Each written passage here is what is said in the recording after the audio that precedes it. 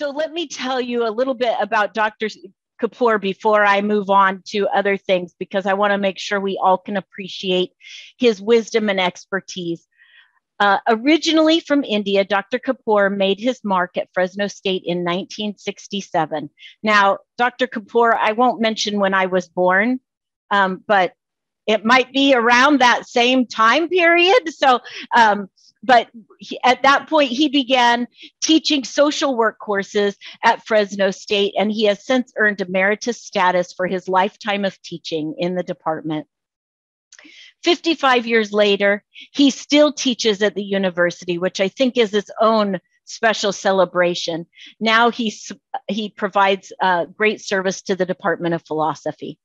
Dr. Kapoor has founded and directed Fresno State's Peace and Conflict Studies program and helped create the beautiful Peace Garden at Fresno State in the early 90s.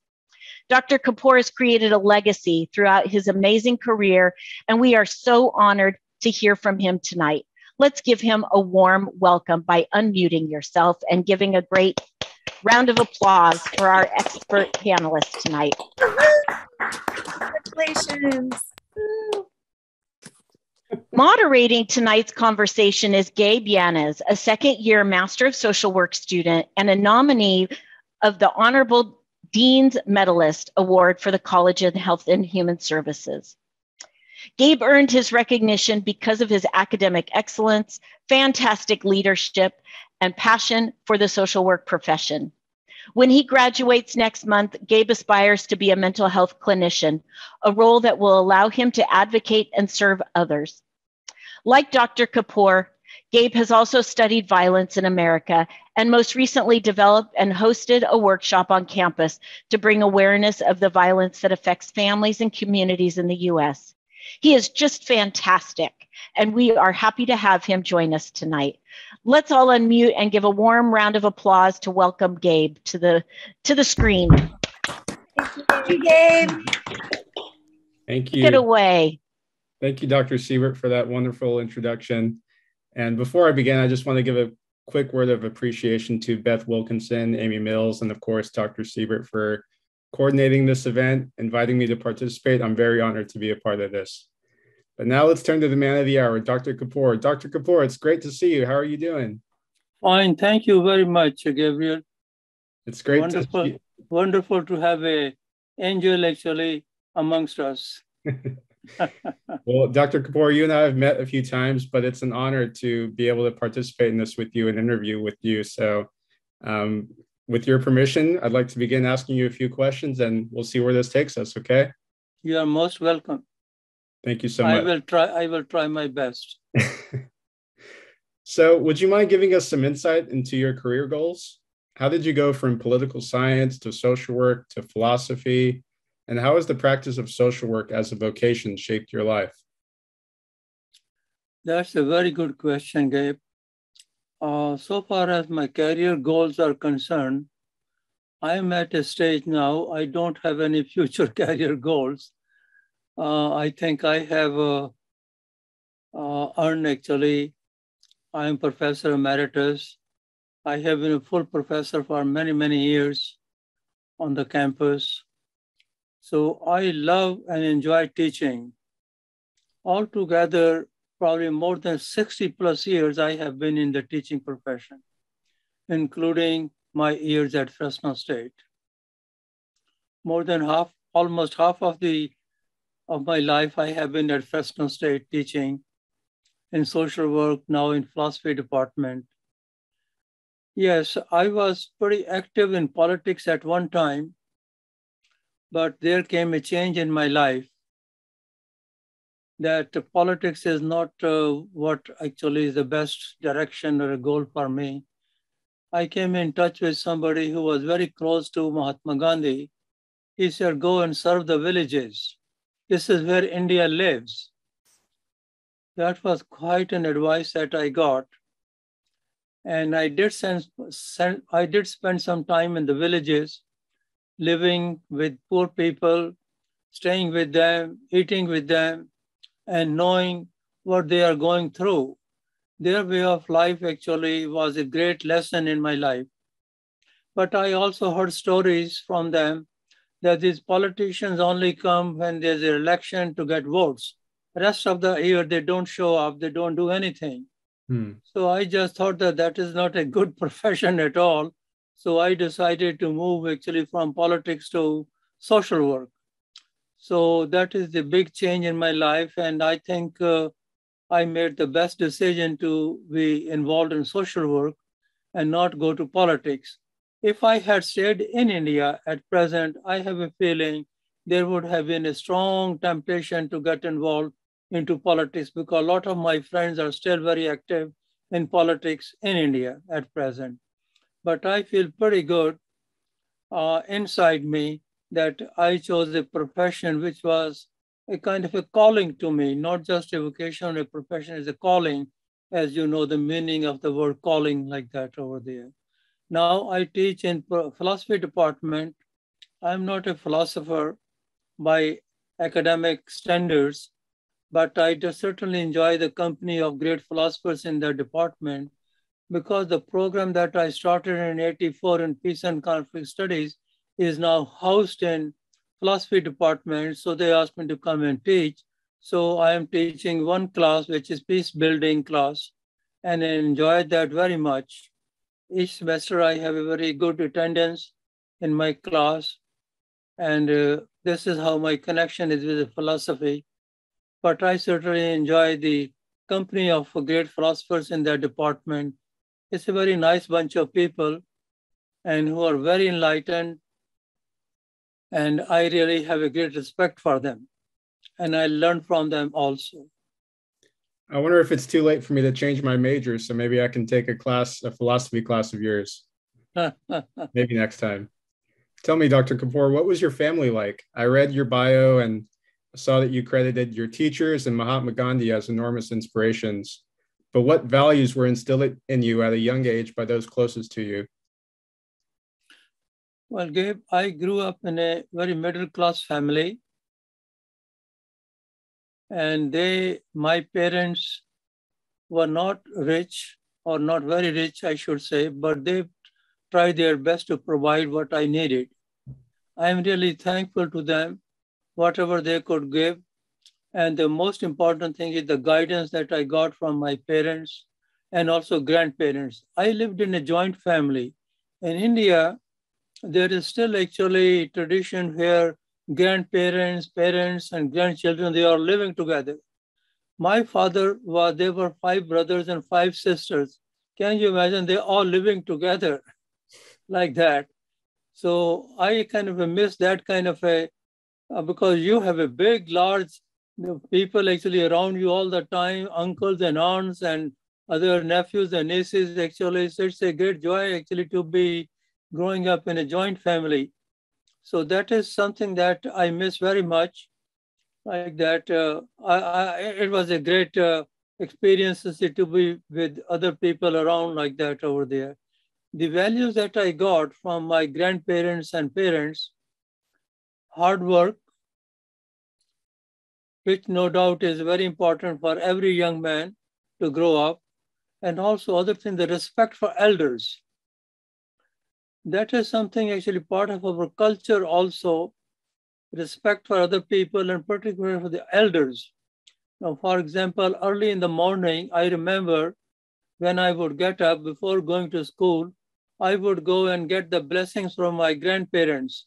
Touch their feet, that's the tradition actually, you touch their feet and get the blessings actually so that the rest of the days goes well. So respect for elders and respect for others was very important value that I got. Another important value that I got from my mother was respect all the other faiths and religions, because she was very much involved in various faiths in the town where I was growing up. I saw her going to the Sikh temple, to the Hindu temple, and other sects actually. She was actually attending all these kind of things. I think I got my first lesson in interfaith from my mother actually. And she used to say, if you don't like something about another faith, do not say any bad word. Always show respect. Do not say any bad word. So that is something very important that I have kept in my life like that. Those are some of the values that I still carry: hard work, respect for elders, and particularly respect for other faiths and tradition. And which I think is a great need for all of us to live together, that various faiths and tradition, they are all the faiths and tradition has something very rich to contribute to our life. Only thing is we have to open our hearts to learn from them. Wow, I appreciate that you mentioned that. You mentioned respect for elders, respect for other faiths. Some of these challenges or requirements of living in a multicultural society such as us here in America. I noticed, Dr. Kapoor, your sweater has the peace logo on it. How did you end up studying the practice of peace? Well, that goes way back to my young years when I was growing up. You know, Gandhi has been as you mentioned also, Gandhi has been a very, very major influence in my life. And he taught and practiced himself nonviolence. I consider nonviolence another name for love and peace. So it was his influence actually that had kept me going in my life, to be very honest. So I learned about peace and nonviolence from his life and his struggles and whatever he could do to emancipate India from the British rule. That was quite a big lesson actually that I have learned from him. And that's what I have been carrying on in my life, trying my best. It is very difficult to follow Gandhi, let me tell you. He was a very hard teacher and a lot of expectations actually he had. It's not easy to follow Gandhi actually, but I try my best like that. So this is how actually I learned about peace and nonviolence from him and his life. That's what he did in his life. So that has become a part of my life actually. Thank you, Dr. Kapoor. Another follow-up question to that, I mean, with all the conflict in the world, how do you believe peace can be achieved? How can we practice peace in our everyday lives? Well, that's no doubt a very good question, a very hard question also. Thank you very much for. But so far as the global peace is concerned, it's not easy to achieve that. You need many, many Gandhis, you need many, many Dr. Kings, you need many, many Nelson Mandela's, Mother Teresa, and Dalai Lamas, almost everywhere to have those kinds of people around us like that. So you need a galaxy of such leaders actually in the world who could really promote and work together to bring peace. That is a very difficult mission, but I think we can bring peace in our own personal life because we control our own life. And that's what actually I have shared with my students. You may not be able to bring global peace or peace in the whole world, but certainly you can bring peace in your own life and immediate environments. And this is what I think I emphasize, how to do that. Well, every day actually when I get up, I touch the Mother Earth and seek blessings actually from the Lord actually and from Mother Earth actually. And also and expect that my students also follow that and everybody can follow that you can be the change that you wish to see. So that is actually the first mantra that I think I could share with all of you and others who are listening, that you have to be a role model. That's what I have been trying myself, trying to be a role model for others. First of all, I have to practice in my own self.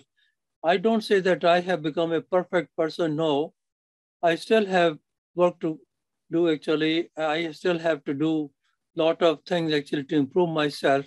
But I am glad that I have a partner in my life, my wife, whom I have been married for the last 57 plus years, and she has been a great influence. She has kept me on track. She is a very, very peaceful person. She meditates. She gets up actually early in the morning at 3 o'clock or 3:30 and goes into meditation for hours. So brings a very powerful vibration in the house and affects all of us, particularly me. So I really learned about peace and meditation from her. So I think that's one thing that I would recommend, that everybody should learn a little bit about meditation in their own life, because that will make you a little bit more peaceful and helps you to be a very positive person actually. So be a positive person and think positive and do not do any harm to any other person. So that's what I have learned from my religion, from my faith. Do not do any harm to any other human being or any other living being. So that's very important actually. So that's how I think we can bring peace first in our own life. I always say peace begins with me. And that's the slogan in our home also, that peace begins first at home with me, and then it actually spreads outside actually like that. So that's the advice I can give, that you be the peaceful person and have a peace in your own life first, and then it will spread others to other people also. Start small and hopefully it snowballs into something bigger. That's very good. That's very correct. Yes. Thank you, Dr. Kapoor. How did the idea of the Peace Garden at Fresno State come about? Well, that's a little long story. And let me say in brief, what happened that one day I got an invitation from a young man who is an artist and also a student in the art department. He asked me, Dr. Kapoor, I want you to come and visit me in my studio. And that was in the art department. So I accepted his invitation and went over there to see him. And what I saw actually on his table, he had a big mold of Gandhi. And he has been working on it for quite some time. And he showed me that. I first asked him, how did you start actually? He said, Dr. Kapoor, you were giving a lecture in one of the classes on Dr. King and Gandhi. After listening to the lecture, I decided that I want to do something. So he started working on the mold. Probably it was his idea to have something like that on the campus. So when he was showing and discussing with me the mold that he had prepared, Gandhi's big mold, then I asked him after that, before I left, what are you going to do with it? He said, Doc, I'm not going to do anything with it. You are going to do with it. Well, I got the lesson. I understood what he meant that. So then I came and talked to my students about it. They listened. Well, nothing happened. But what happened around the same time, I happened to have a request to Cesar Chavez that I would like to bring my students to meet with you so that you could give them a seminar on Gandhi and nonviolence. So he accepted and he said, Dr. Kapoor, I have just 15 minutes only. I said, we will take it. I knew that it is good to get even 10 minutes with Cesar Chavez. So I took my students, he gave a seminar. Well, to be very brief, the seminar was so uplifting and thrilling to my students. The seminar lasted more than 1 hour and 15 minutes. So though he gave 15 minutes, he could not get out because my students started asking all these good questions. So the discussion and the conversation was going on and on and on. He could not get out of it. But after that seminar that he gave, my students were so uplifted. And when they came back to the campus, they decided the next day they are going to do something. So I had shared with them about the Gandhi's mold that the student was doing. He said, Dr. Kapoor, we are going to take it as a project. So those were the students in my class who were taking this class on Gandhi and nonviolence, and they were so inspired. Actually, they were inspired more by Cesar Chavez, actually, after listening to him, because Cesar Chavez talked quite a bit about Gandhi and Gandhi's influence on him. And that had inspired the students very much so like that. So the students actually were ready to do something. And some of them were at the student senate at that time in ASI. And they wrote a proposal. They asked me also to come with them. And we presented their proposal to the student senate. And you know what happened? After listening to us, Student Senate gave us a $15,000. That was a great contribution that came from ASI at that time. And so, well, that was the beginning. Then I went to the faculty in the art department, and they said, Dr. don't worry, we will give labor of love. We won't charge anything. We will work on it. And then I asked him that how much it will cost. So they gave me the figure. So I had 15,000, and they gave me the figure that in $25,000 they can do something like that. So I raised the rest of the $10,000 in the community.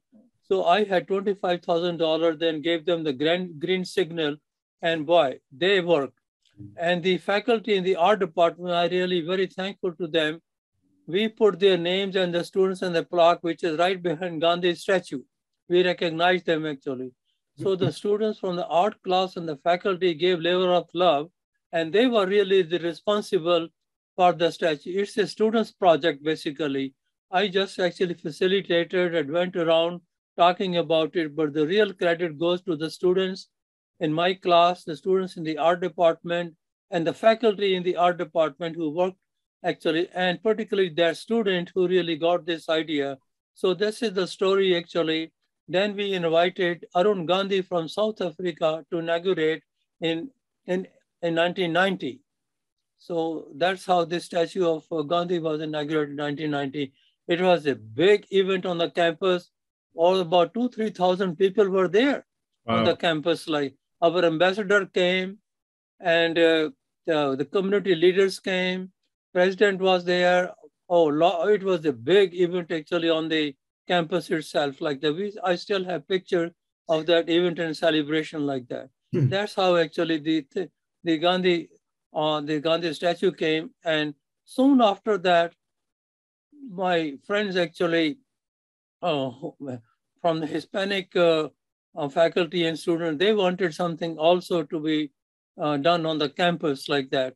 Now, after Cesar Chavez passed away, we wanted to honor him also. So that's how the faculty and students got inspired. And it was, again, the students were very active. Faculty and students got together, and I was there with them. So we got Cesar Chavez statue installed in 96. And we invited Paul Chavez actually to come, and that was another big event. So then after that, Black students and faculty, they wanted something also. I said, well, let's go for it, so long as there is a leadership.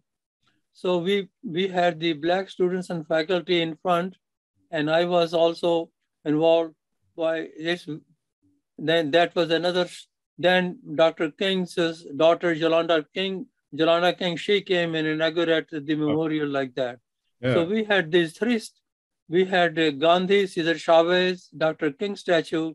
Then I had a complaint from my women students and faculty on the campus. How come there is no Women of Peace on the Peace Garden?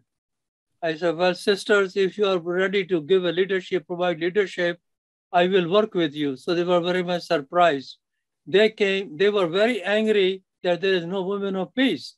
Well, after listening to me, that if you provide the leadership, I will work with you. Mm-hmm. Well, that's in short. And they asked me to be the chair of the committee. I said, no, you have to be the leader.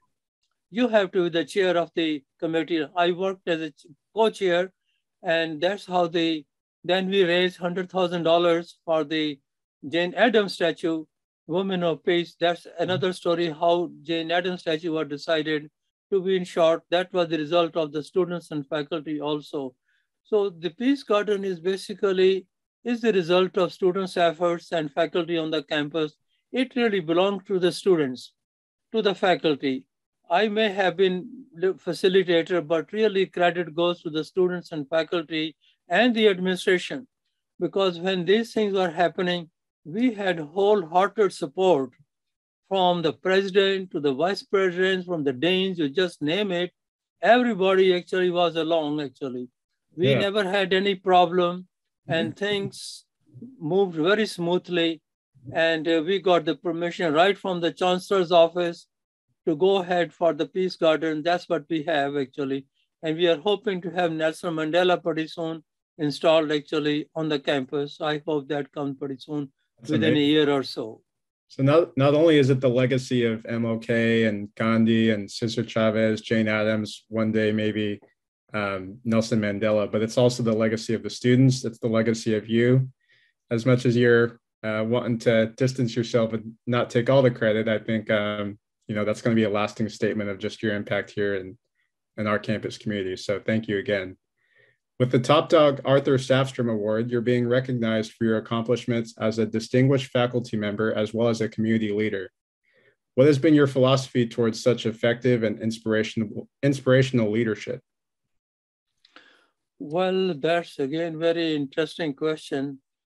My philosophy of leadership actually is listen and listen actively. And not only actually try to be the leader all the time, you have to learn how to be your followers also. And show respect to all those who are around you and work with them in a very collective manner. It is a collective wisdom and collective leadership actually that makes things happen like that. And that's what I have been trying to follow actually like that. You will have some problems, you will have some difficulties, but they should be considered as challenges actually like that. Whatever I have done on this campus, it is all with cooperation and collaboration of all the people around me like that. Without that, it won't happen like that. Yes, there are difficult people around sometimes, you run into them. Well, there are no mean people, there are no bad people. That's what my philosophy has been. There are good people, only sometimes there are difficult people, and you have to learn how to deal with difficult people also in your life. So without those challenges, you won't be able to actually have all this excitement actually, but you have to show respect. One of my philosophy is that do not attack the person, but attack the problem. Sometimes what happens actually is that we begin to attack the person who has created a problem or who may have been somewhat responsible for the problem, but do not attack the person actually. Try to focus on the problem actually like that. That's what has been my effort actually. Focus on the problem, not attack the person actually. Everybody has problem, so focus on the problem itself actually, not the person itself. Show respect and try to actually generate and create more leaders. The successful leader is one who generates and creates more leaders. And that's what I consider a successful leader is the one who creates and generates more leaders actually like that.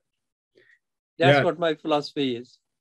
Well, you mentioned earlier too, the importance of meditation. I'm actually reading this book right now called The Pause Principle, and it mentions how good leaders manage, great leaders pause, great leaders meditate, great leaders take time and don't rush to the quick judgment. So obviously, as you were saying, we may have to deal with difficult people sometimes, but more important is to focus on the problem, not the person, and just continue in your fight. So thank you, Dr. Kapoor.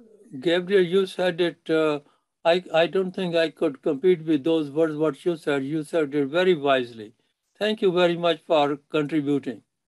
Of course. Thank you. Something that I've had to deal with and consider, and I'm sure has been experienced by others here, is the dilemma between staying home or in your place of birth to work with the community there, or taking a leap and finding yourself jumping from Delhi to Holland to Florida to Toronto and so on. What advice or insight can you give after decades of working for the advancement of peace to people who contemplate branching out from the place they called home? Well, that's no doubt another very good and very interesting question. Well, Gabriel, life is a journey, and it takes you to a lot of different places and different destinations. Sometimes you have to travel a lot in order to find a destination or something what you call your niche. Previously, I did actually in India also, I worked at many different places actually over there. And no doubt from India to Holland, and from Holland to Florida, from Toronto, and then to Fresno, like that. Now in Fresno, I have been here 55 years. So I then decided, Fresno is a place where I'm going to stay. Though I had the opportunities, I had the temptation to go at other places where I was offered higher jobs and more high status position like they know, I thought that Fresno is the right place to stay here. I have been here and I have enjoyed, I have raised my children here who grew up over here in Fresno.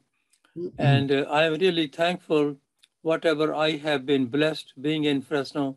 I have met a lot of beautiful people in this community. I have a lot of friendships over here. And I also, weather in Fresno very much like Punjab weather where I come from.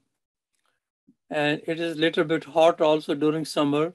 In summer, we used to get rains over there, but that's the only thing I miss.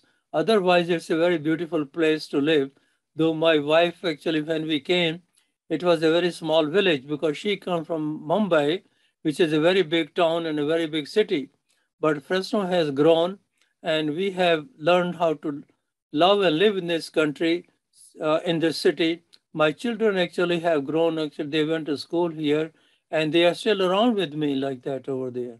So I feel actually sometimes you have to make a decision, though it is good to get out of your place actually to discover the world, because you learn a lot when you go to different places, travel to different countries, and you learn a lot. By traveling, you learn a lot actually in life. That's what has happened in my life actually.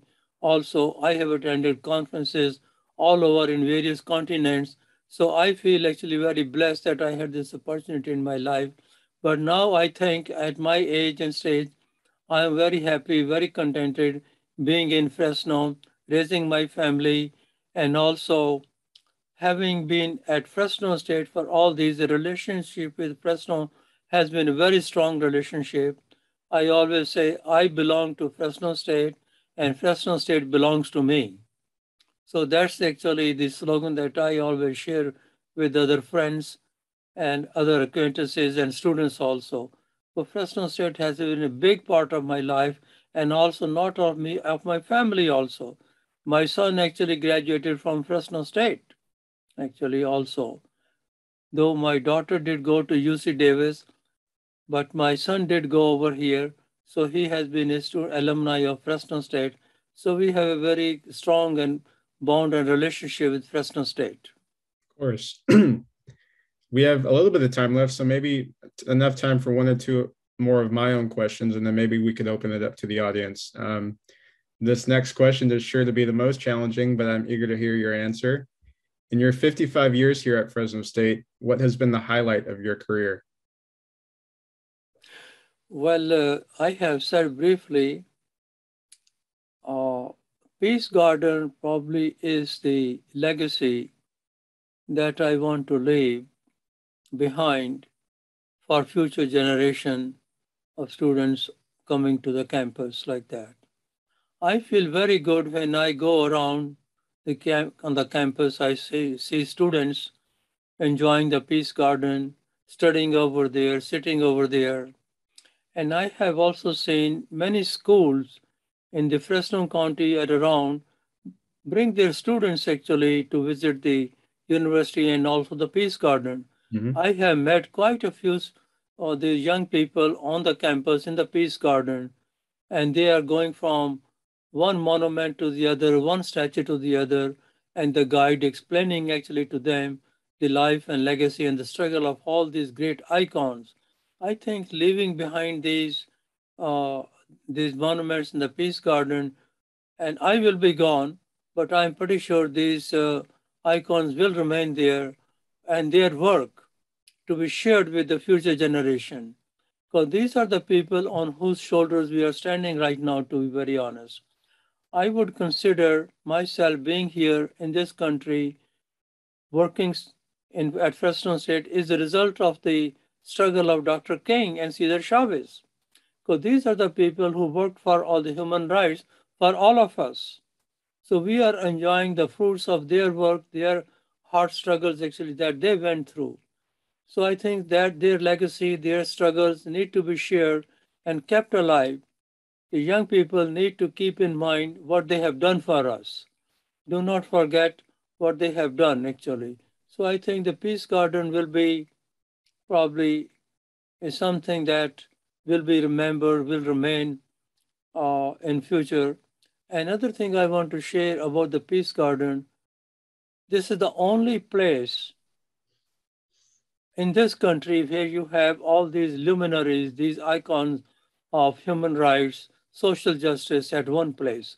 You will find the monuments for Dr. King, Gandhi at different places, but having all of them at one place, ours is the only university, and I feel very proud of that we are the only university where you have all these icons at one place. There is no other place, no other university like that where you have all these icons at one place.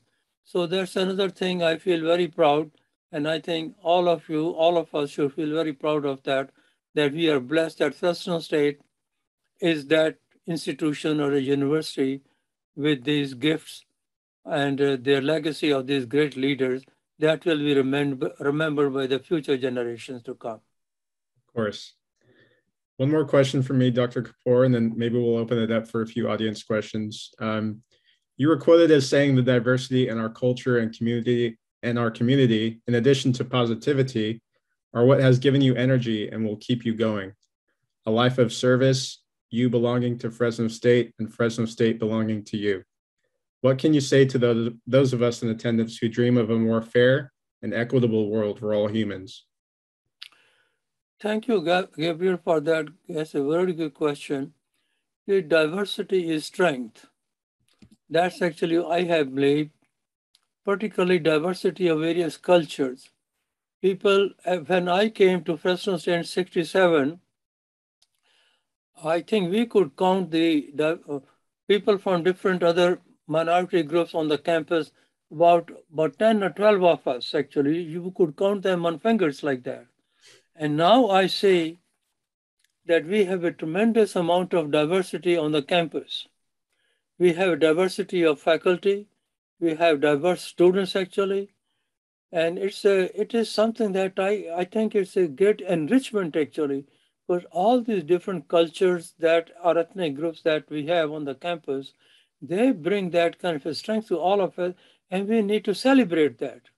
And that's what I think the Peace Garden is the place for celebration of diversity. And that's one of the mission or the goal of the Peace Garden is that in addition to provide the legacy and the information about the human rights and the great work that these people have done, I think actually they all come from different diverse backgrounds, and we need to celebrate those. So celebration of diversity, I think we should continue that. And the Peace Garden is a major place where all this celebration of diversity should take place, actually, I think.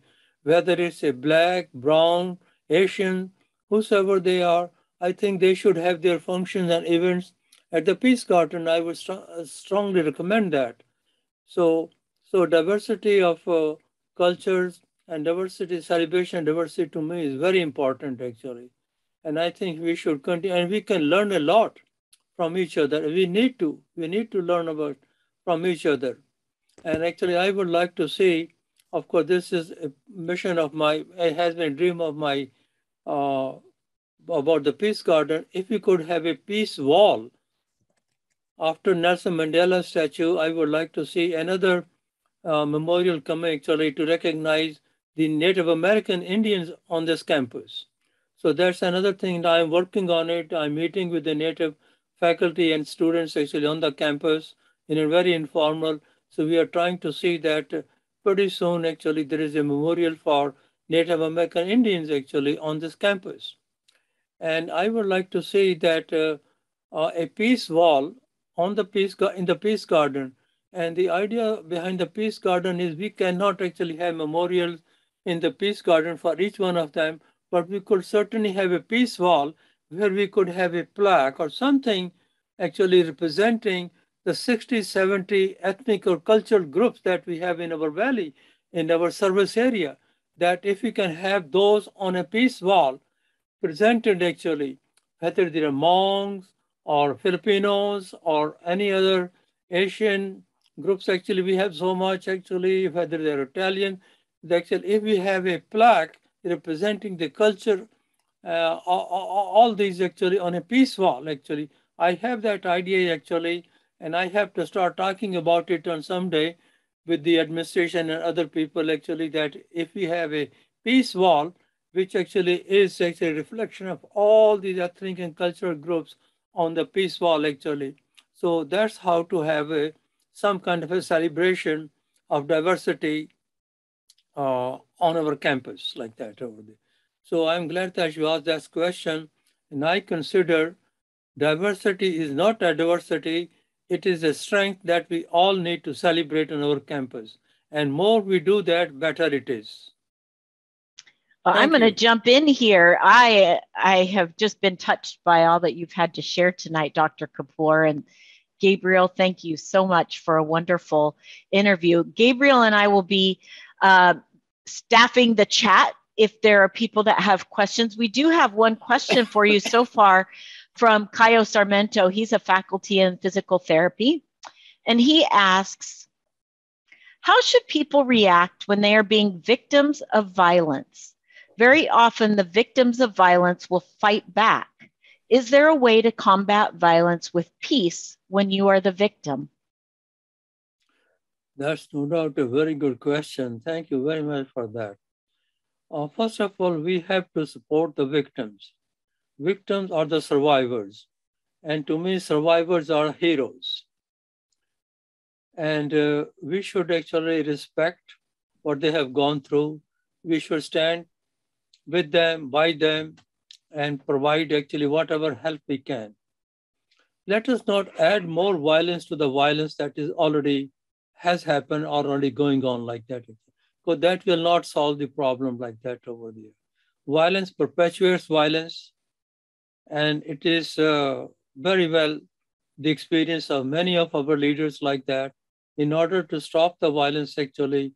So somewhere we have to put a stop to that actually over there. So first of all, the victims of violence do need our support. We need to stand by them, with them, whatever we can do, whether they are victims of violence at home or in the street or somewhere else like that. So we need to give them our support as much as we can. And now in order to actually correct the violence where it is coming from, that's a very big challenge actually like that. So that will take a lot of work, hard work. And I say that how actually we are going to move from culture of violence to culture of peace and non-violence. And here, I have here, each year we celebrate Gandhi's celebration. I don't know whether you can see that or not. And we can when you put it right there. Yep. Yeah. It is building a culture of peace and non-violence. Stop the hate, stop the violence. Actually, we have to actually in not only just 1 week, actually 1 day on Gandhi's birthday, throughout the year, we have to start actually observing this as how to move from culture of violence actually to culture of peace and non-violence actually. That has been my effort actually. That has been my mission actually. And we try to do that when we have celebration of all these great icons in the Peace Garden. This is the message actually we want to share with our young people like that. And I would like to see our schools and teachers can play a very major role. I would like to see the children actually in the elementary school learning about conflict resolution, solving conflicts in a very peaceful manner like that. Now curriculum has been developed, how to teach each elementary school children actually about conflict resolution, how to resolve peacefully all these conflicts actually. If they would learn conflict resolution at an early age, when they grow up, I'm pretty sure they will be very peaceful in resolving the conflicts like that. So somewhere we have to start. Gandhi used to say, I remember his phrase, his words, if you want peace tomorrow, start with the children today. Don't waste your time. And that means that we have to bring this in the curriculum. We have to teach our teachers actually. Teacher education has to include conflict resolution curriculum in the teacher education so that when they go and become teacher in schools, whether they're elementary, junior high, or high, that they teach those skills to children actually like that over there. I have that curriculum also with me, and our university, we do have that program where we are working on various schools in our district actually, what they call peer mediation program, where they are learning how to actually teach the school children about the peace and conflict actually resolution like that. So if we start that at an early age, hopefully some of these people who become abuser, they will have actually better way of handling the violence and the conflicts in their lives like that.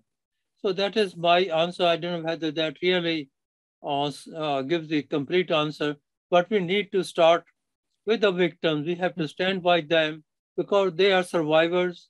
And in my opinion, survivors are heroes.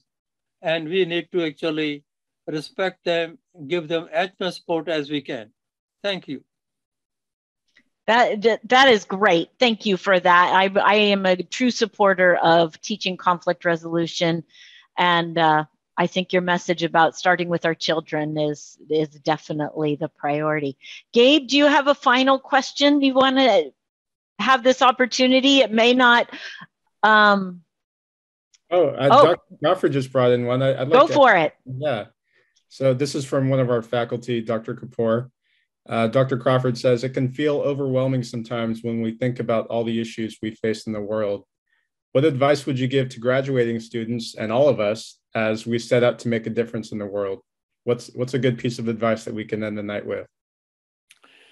Well, Gabriel, this is very true that we are all overwhelmed actually by the kind of issues and problems that we are experiencing today, particularly with the coming of these pandemics, which has really changed our life, our lifestyle actually. It has impacted all of us. It has made things very hard for all of us like that. No doubt about it actually over there. I actually have, though I am a vegetarian, but there is a saying actually that actually I have heard, how do you eat the big elephant? We don't eat the big elephant at one like that. There is a saying that we do piece by piece, actually like that. So actually we let us concentrate on the small things and go from small things to bigger things actually also like that.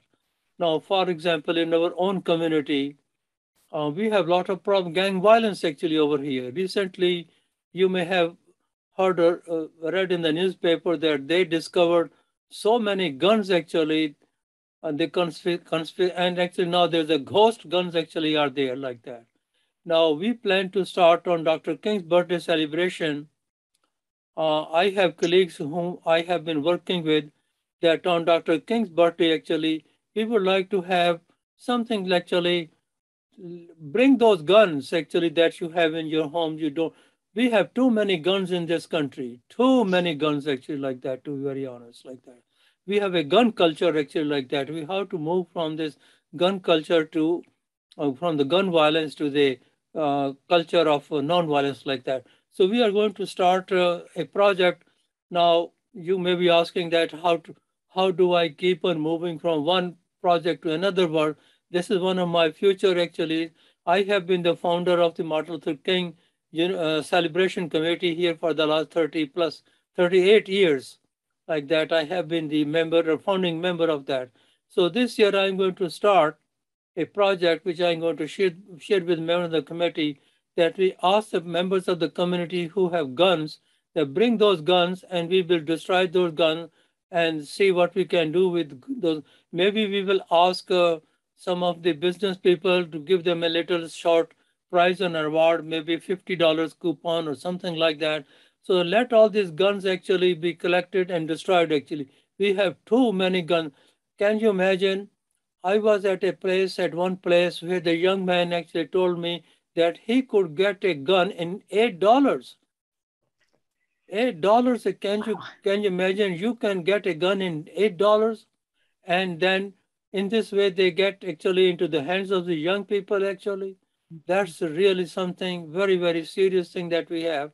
Our mayor is very sensitive to it. Actually, I'm going to reach him also and work with the police department also. Then see that all these guns be recovered actually from our neighborhoods actually. There is no place for guns in our culture like that, or we should stay away from them. So how to move from gun violence to a culture of peace and non-violence is no doubt a great challenge like that over there. Thank you, Dr. Kapoor. I'd love to join you in that mission, as I'm sure a lot of us here would. I think I paid more for my lunch today than an $8 gun. So definitely something worth addressing in our community. Dr. Siebert? Well, I just want to say thank you so much for a lovely evening. Dr. Kapoor, you bring such wisdom. And Gabe, I am just continued impressed by you and your capacity as a leader, as a communicator. You are a great representative of our Department of Social Work and the College of Health and Human Services in Fresno State. So thank you for joining us tonight. I want to highlight a few things that you said that really touched me, because I think sometimes we need a little wrap up to take away and summarize. So we talk about nonviolence, but you talked a lot about love and peace. And I think we all just need to make that more of our vocabulary, because nonviolence means that we're not doing violence. But I guess when my kids were growing up, I always wanted to say, walk, walk, walk, don't run. Versus don't run, because don't run tells them what we don't want them to do. And I think love and peace tells us what we want people to do is to practice our love and peace versus being nonviolent. And so I think we need to spread that message. So thank you for reminding us of that. You mentioned being the change that you wish to see. And that's a message that I've been given throughout my life, but you really, you live it. And so it's so lovely for all of us to see that and watch that happen. But to be reminded that we all get the opportunity to be role models and to be that change of love and peace, not nonviolence, but of love and peace, and just keep that love and peace close in our heart. And then I think that a lot of people here heard your message about attacking the problem versus attacking the person. And I think that that's a lovely reminder to us about focusing on what the issue is, not keeping people separate from the issues. And because that's where the love and peace happens, is with the people.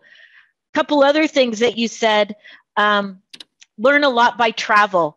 I would say that my family totally agrees with you. Some of our best life lessons have been through the travel, both challenging and great memories, that they've just given us such great experiences. And I think there's always something to learn when we travel and we make ourselves uncomfortable and we go into another environment and explore that. And then the last thing that you just said, and I think every time I will say vegetarian now, I will think about this, is that we eat an elephant piece by piece, and that we should all tackle these challenges and struggles in our society a little bit at a time, and not think that we're going to solve it all in one day, but piece by piece, living our best life and being that model of what we want to see in the world. And so thank you for sharing your wisdom with us. And I know that you have one last piece of wisdom for us. Denise, I wanted to thank you, and also Gabe, and also Amy and Beth, actually, all those who have actually helped us to put this event together. I'm really very grateful. And particularly, Denise, in short time, I have developed a great respect for you. You have given us a lot of energy and strength by your leadership in the College of Health and Human Services, like that. Each time I meet you, run into you, I always feel very much inspired, actually, to be very much. You bring that glow, that kind of a feeling, actually, of that you are a true person and want to actually keep us also moving forward. Actually, that's something I really want to say. I admire your presence. It makes a big difference in our life. The last thing I do want to say is nonviolence is not something passive. And my role model of nonviolence are Dr. King, Gandhi, Cesar Chavez, Mother Teresa, Dalai Lama. These are my role models of nonviolence is not sitting something, that not doing anything. And Gandhi actually was a very active, actually, in his nonviolent approach, like that. And also last thing is the love. Love is another word for nonviolence that I also use. And these days we are experiencing a lot of hatred towards each other, like that. I always say love is something like a raindrops on the flames of hatred, like that. So love, that we should also try to practice and share It is like raindrops on the flames of hatred, actually. So, and Dr. King used to say, yes, that love can solve everything in the world, actually, like that. These are his words, actually. So I really believe in that. So we need to practice, actually. And the other thing, actually, the Gabe actually had asked me, actually, what advice we can give to the students, the social workers. I have here some statement from Dr. King, and that I would like to say like that. Service is the most important thing for social workers. Compassion in their hearts, and also respect for others. And here is the Dr. King says, everybody can be great because everybody can serve. You do not have to have a degree or a college PhD to serve. You do not have to make your subject and verb to agree in order to serve. You only need a heart full of grace, a soul generated by love. So those are his words, actually. I think we should keep that because service is the most important thing for social workers. And that's what actually Gandhi actually said. The best way to find yourself is to lose yourself in the service of others. And that has been my motto, my actually mission in my life, that if you lose yourself into others, actually, this is the very powerful words, that the best way to find yourself is to lose yourself in the service of others, like that over there. So those are the words of Gandhi, which I would like to share with all of you. And my also mentor, Cesar Chavez, used to say, God, help us even to love those who hate us. Mm-hmm. Help us to love even those who hate us so that we can serve the world and change the world, like that. Those are the words of Cesar Chavez. I remember those, and particularly in these days of hatred that you see, and we want to have that kind of strength and energy, that even to love those who hate us, actually, so that we could serve and change the world. Actually, those are the words that I would like to leave all of you. So keep actually those words in your mind all the time in order to serve. Service is our motto, and that's what should guide us to all the social workers, actually. That's all. Thank you, Gabe. So on that note, I would ask that we unpin our speakers and we take a minute on the screen to show our own. One of the things I love about Dr. Kapoor is every time he comes on the screen, he gives me the peace sign. Yeah. So I would love for us all to put your view in gallery view so that you can see all of our friends on the screen, yeah, and show what is your peace sign to the group? How do you show peace? And so, thank you. Thank you. That's very sweet. Thank you to our team who helped make this happen tonight. Thank you for our colleagues who joined us, and for Dr. Whittle, who made this a priority to bring her class, and our other faculty who brought students to join us this evening. That says that we're living love and peace by getting these messages to our students, to our colleagues. On that fine note, we don't want to take away from our wisdom that Dr. Kapoor shared with us. Thank you to our team. Thank you for joining us, and go in peace and have a lovely evening.